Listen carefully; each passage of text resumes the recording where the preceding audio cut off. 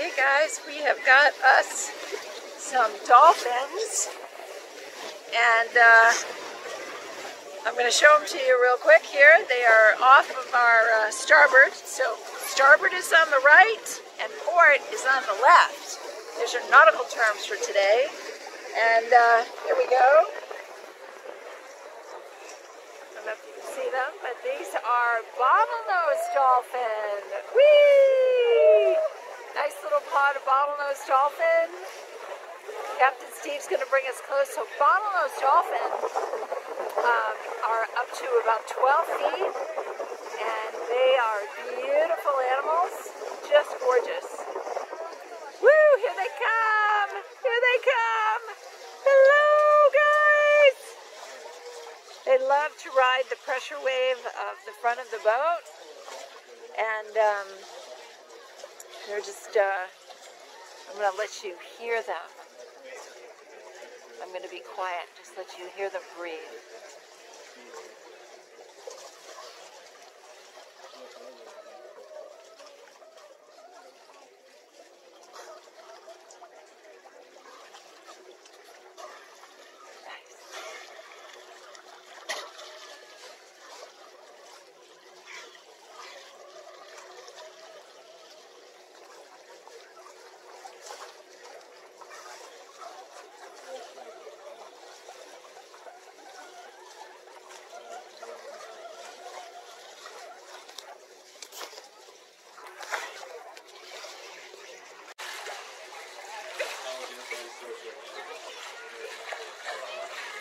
So these guys, these bottlenose dolphin are just, they're so smart and just beautiful.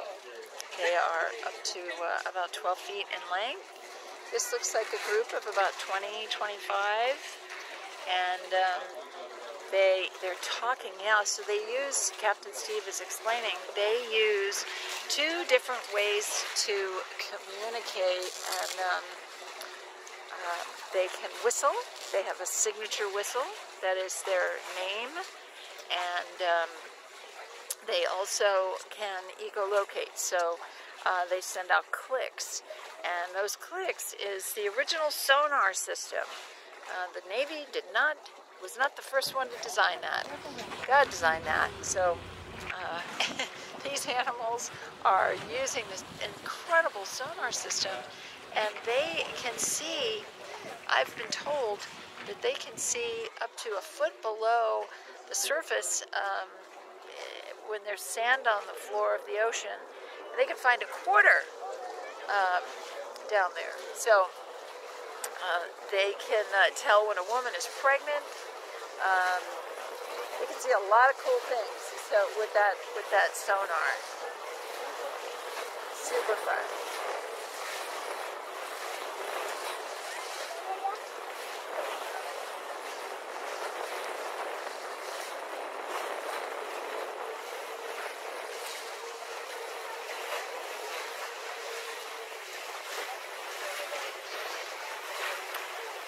Some of you may not know this, but Dana Point is the dolphin and whale watching capital of the world. So last year we were blessed to receive the designation, the trademark, as the dolphin and whale watching capital of the world. There were 9, look at that, there were 9 criteria that we set forth.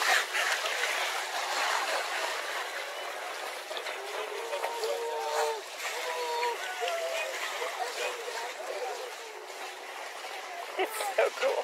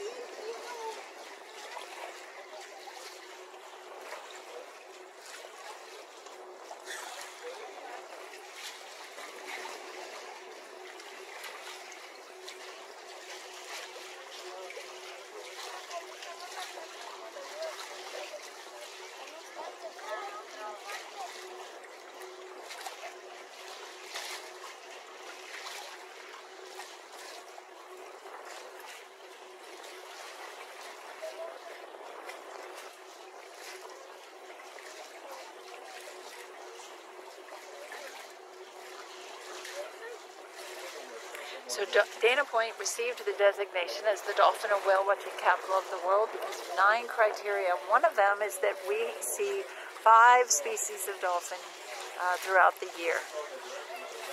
One of them is these beautiful bottlenose dolphin. We see the common dolphin, the long and short-beaked common dolphin.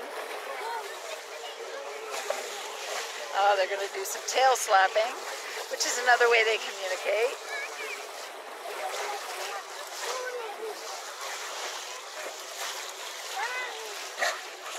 Hello. Oh, there's a calf in there, guys. There's a calf.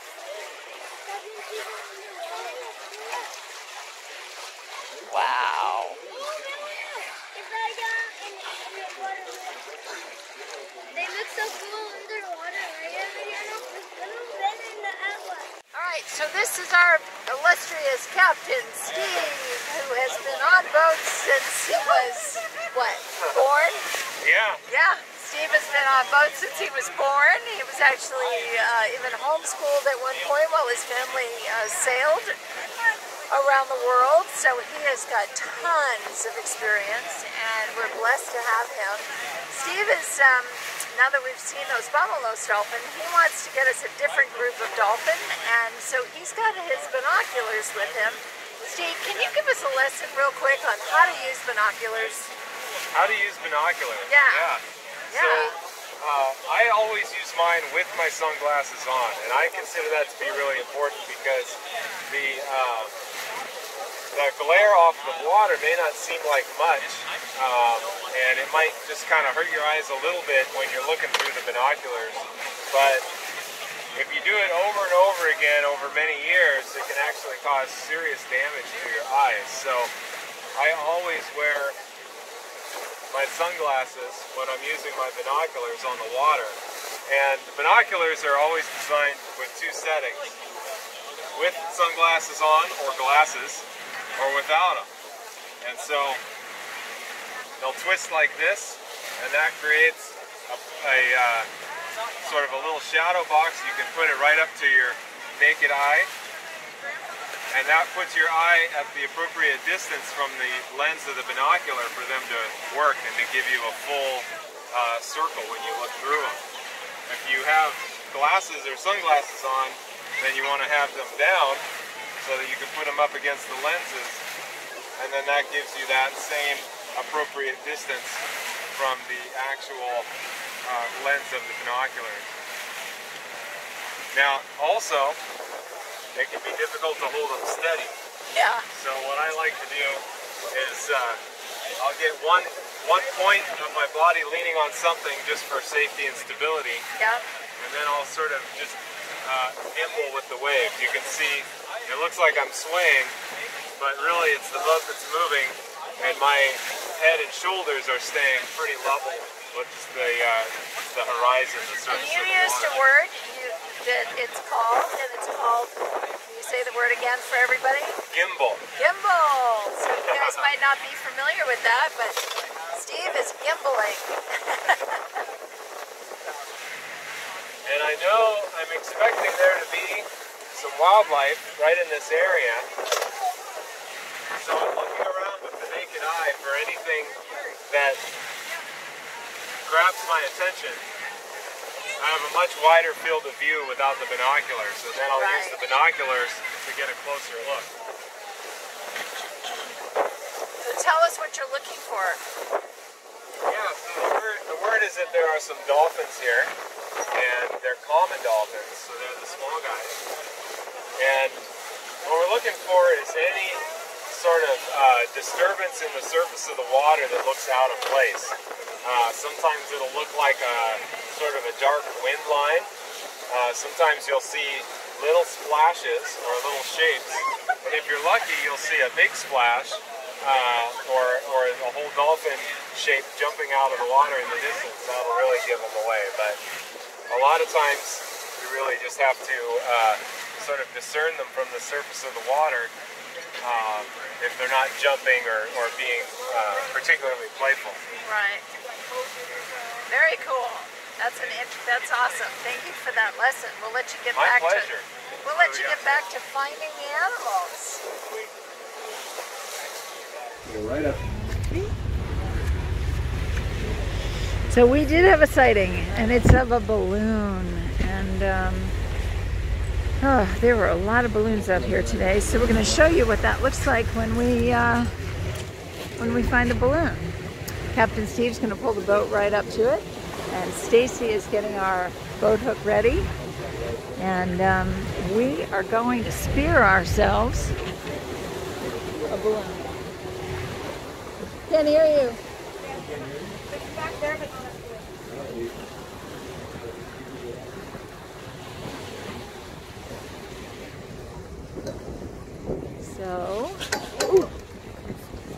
So we are going to spear this balloon. So what happens is, it's not like anyone would ever come out here and with a balloon and release it. That's not the way it works. People are way over there on land, and they either lose the balloon or they set the balloon free because it looks so cool to see it drifting up into the sky. But the wind current pushes it inevitably out over the ocean. And balloons blow, that's what we say. Balloons blow. So there we go. Gonna get that. Oh,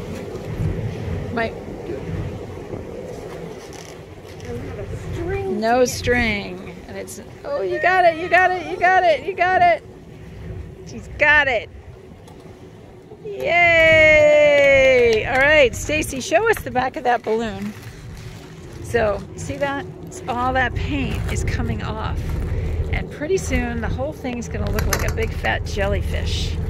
And that is something that the animals are gonna wanna eat. And then they get very sick. So, we like to pull them out when we can and use it as an opportunity to not just clean up the ocean, but give people a better understanding of how not to let balloons blow. Okay, so Captain Steve, yay, he found us another pod of dolphin. These are different species. These are common dolphin, and I just love these guys. They're so fun. They're so fun, and they love to come over to the boat and ride the bow. So here they come. Let me see if I can get you a better shot of that. Here we go. You can see them playing down there. Hi guys! Oh, I love it. There's nothing like the thrill of seeing these wild animals coming towards you to play. You know, there's just no other wild animal out there who races towards you, not to eat you and not to be fed, but to come and play. And it's just such a thrill. Hey guys, I love it. So they are here on the bow. I love the bow of the Monotea because it's so low to the water, and they're just right here. They love this boat. It's I think they like catamarans. They get a double push through the water, and there's room on the front for everybody. So they do tend to vie for position when they're on the bow. It's kind of the good spot. Everybody loves it. And we have seen a little, you know, assertive action on the front. There we go.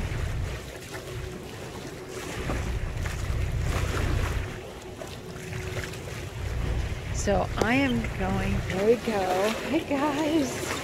Hi. Look at that.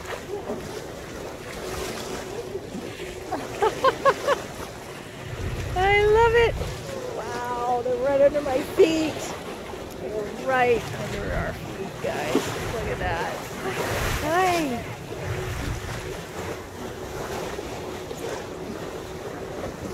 Right under our feet. I mean, where else in the world can you go and have this kind of an encounter with wild animals coming towards you just for the fun of it? Just for the fun of it. It is such a blast. I love it. On a daily basis, year round, because they live here. We are so blessed. Here we go, guys. Can you see them? I love it.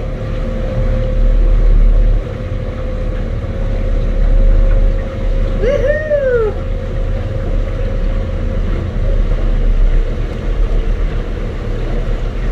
Oh, I love it.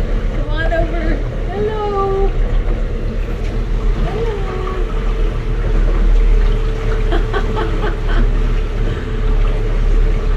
If you listen really well, you can actually hear their whistles. They're saying, "This is cool." I think I see a person in there.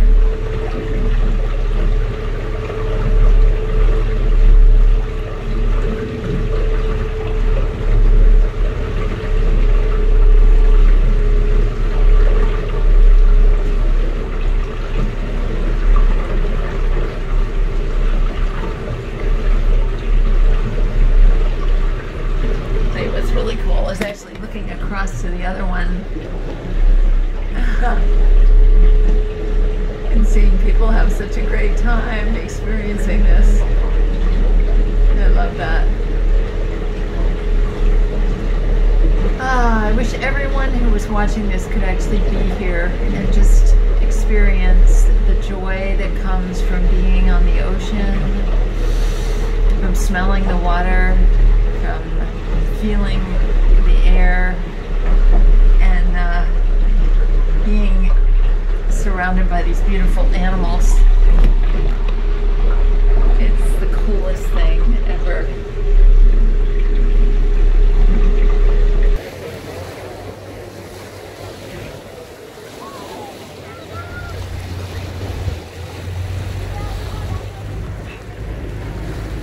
I love listening to them breathe. Yeah.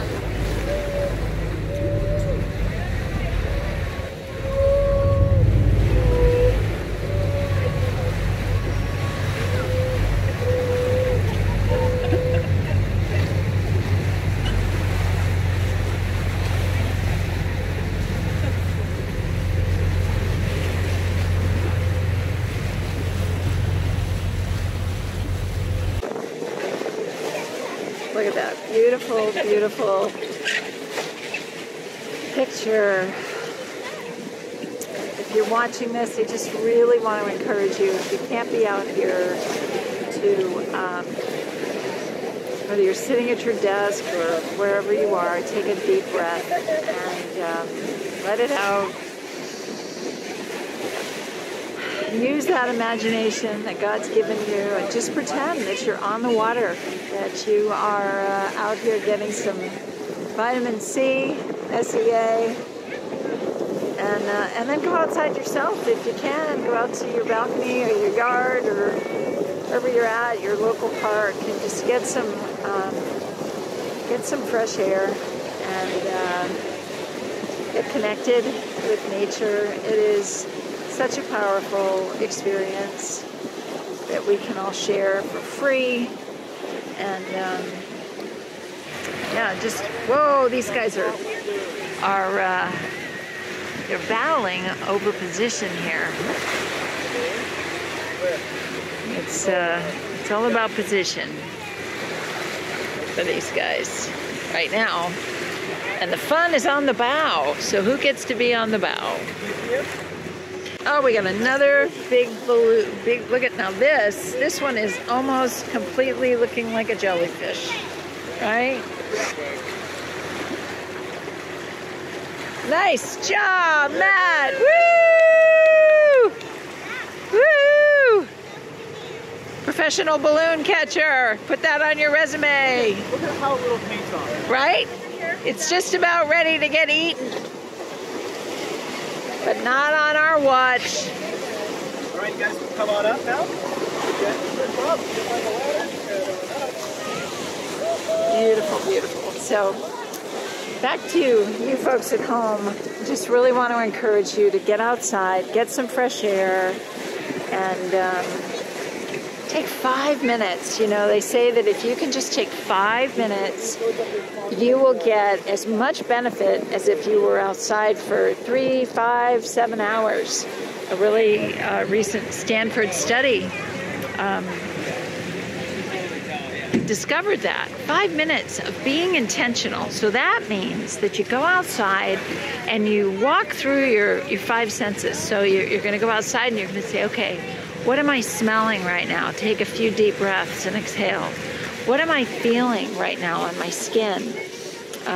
Is it cool? Is it wind? Is it warm? What is it? And how does that feel? And then what do you smell? What smells of nature are you picking up? What are you seeing? What colors are you seeing? And kind of start with where you're standing, and then slowly move your eyes, like look down, and then slowly move your eyes out to the horizon, and think about the distance between you and the horizon, and everything in between. And just kind of let that sit. And you know, what are you hearing? What are you hearing? And if there's some fresh, you know, like I was out on a walk this morning, and I could smell some sage. So I grabbed a sage leaf and I just put it between my teeth and kind of chewed on it a little bit. It's really sharp and sweet, and it's so good for you. And I just took it in. So, you know, whatever you can do to connect yourself with nature is, it can be very healing for you. And I think that God put it there for a reason, so that we can get some healing and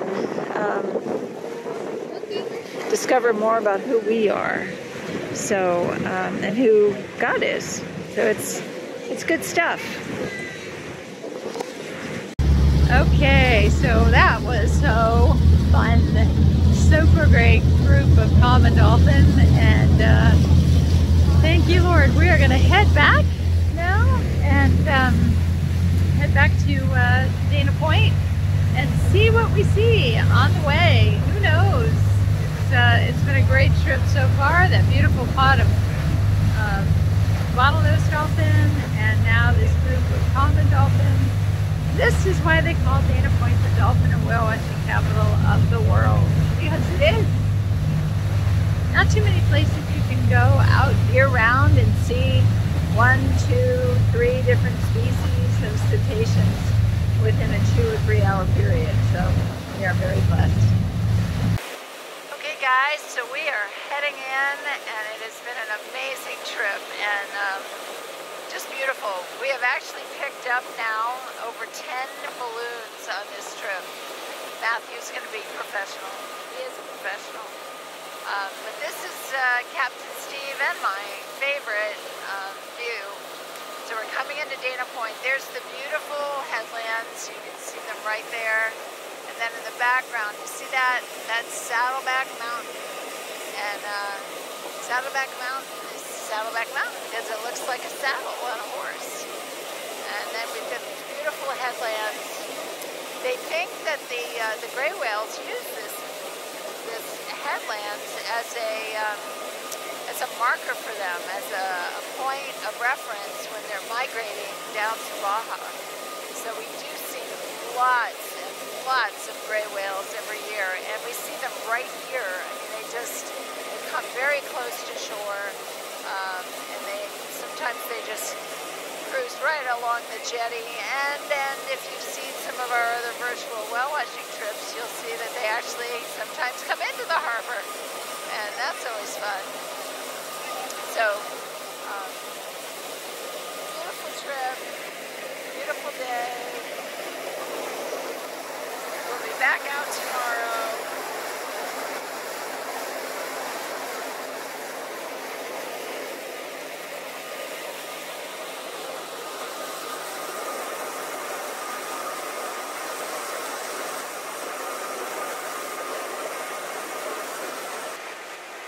Stacy, tell us what you got there. Okay, so here we have our baleen whale model. It kind of shows how they eat. So when you open up their mouth here, this is their baleen. It is a structure structure similar to your hair or your nails. That's what it's made out of, some keratin. And what happens is they're going to take a big mouthful of water and food, whether it's krill or amphipods, depending on the species. And you see in here, this is inside their mouth, and it all gets stuck in this baleen. It's kind of like a comb. And they take their tongue and they lick that off and they swallow it right down their throat. And then push all that water and everything else out that they don't want right back out through that baleen.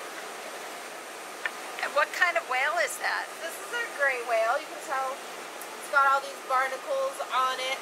They get those when they're feeding, and down on the bottom, gray whales feed on the bottom, which is different from most of our baleen whales. That's why they have a lot of these on there. And they kind of become hard and itchy, and you'll see a lot of times gray whales rubbing their noses up against things, trying to itch their faces, because those can be really itchy for them. Ah, very cool. Thank you. Isn't she great?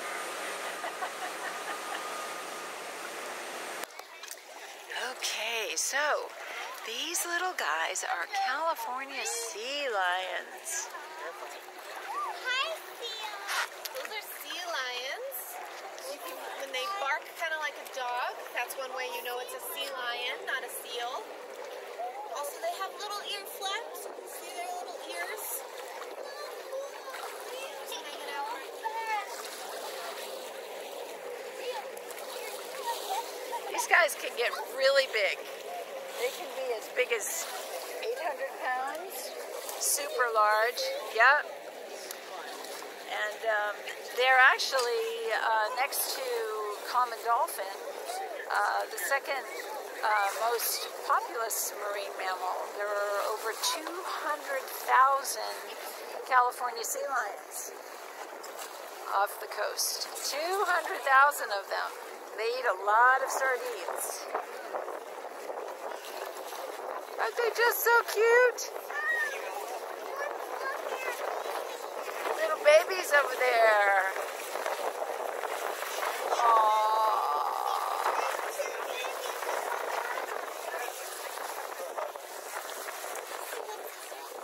Call them little sea dogs, huh? Sea puppies, yeah.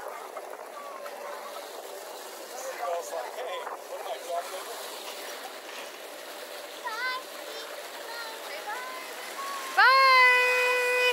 What kind of dog is that?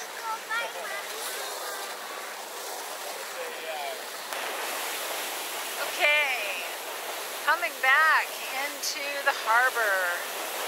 Nothing like a safe harbor. We've been out on the water. And Dana Point Harbor is probably one of the most beautiful harbors in the world. It's not too big. There's no skyscrapers around it. It's not a commercial harbor. There are some smaller fishing companies, but for the most part, it is a harbor that is for recreation and for people who just want to come on down and relax and enjoy the beauty. So I wish that you could be here. If you're ever in the neighborhood, stop by and say hi.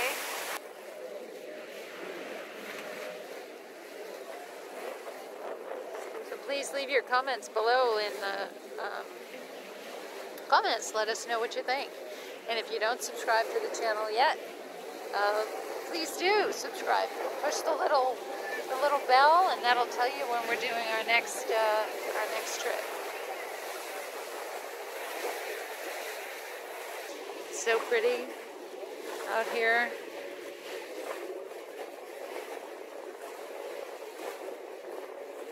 I wish you could all be here. Hey guys, it's Mrs. Captain Dave and Captain Dave. Hey! And we want to give a special shout out. Congratulations to the class of 2020. Yay! Good job. Good job. We want to just take this opportunity to, again, say happy graduation to some special people. Stony Gate Elementary School, 6th grade class. Congratulations, you guys. hope you have a really wonderful summer and get to go outside and just enjoy the fresh air and have some fun. Congratulations. And we want to give a special shout out to some graduates who are near and dear to our hearts. First and foremost, Ariel Anderson, our daughter. Congratulations. Congratulations, Ariel. We love you. Graduating And so this proud year. of you. Yes. 2020. Good class job. of 2020. And then next to Sally Rose. Sally Rose, you're amazing. And Congratulations, Sally Rose. so blessed Class of 2020. to have you in our family. And then to some other special graduates. We have got James. We have got Abigail Rehard and Abigail Congratulations, class of Dusort. So James Mayo, Abigail Rehard, Abigail Dusort. Thank you guys for being a part of our lives. We're blessing you guys out. And good job. Way to go.